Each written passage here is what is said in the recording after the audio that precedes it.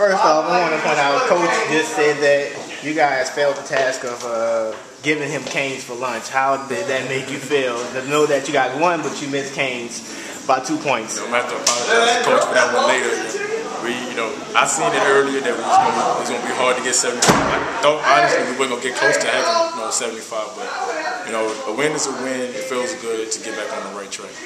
Okay, on a more serious note, I want to know your definition of clutch. Oh man, being able to step up when everybody depends on you.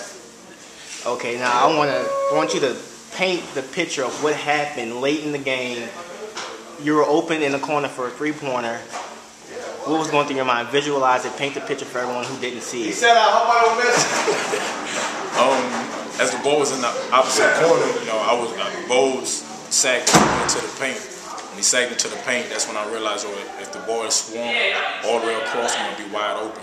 So when the ball went from the corner to the top and straight from the top, I seen Will Pratt look at me. I seen him look at me before he even caught the ball, so I knew that he was gonna swing it to me. And once I caught it, my first instinct was just let it fly.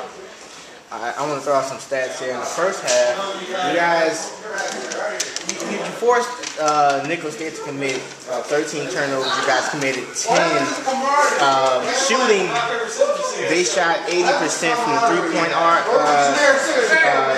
They shot a total of 80%. They shot 55% in the first half. Also, you guys also shot 55% for the first half.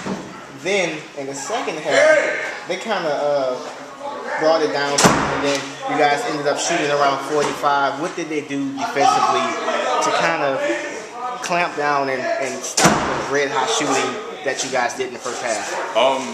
Mainly they forced us into a lot of bad things. We turned the ball over a lot more. You know what I'm saying? In situations that we shouldn't have turned the ball over. But they played a good game. The defense was there for them. It just it wasn't enough for them. All right, 2 games down in Southland Conference play. Do you get a feel for how tough it will be to play twice a week in this difficult conference that is the Southland Conference? It's fairly difficult, especially being on the road and you come back and some days we be tired, especially coming off a road trip. We're tired. We still got to practice. We just got to fight through everything. That's the best way to do it.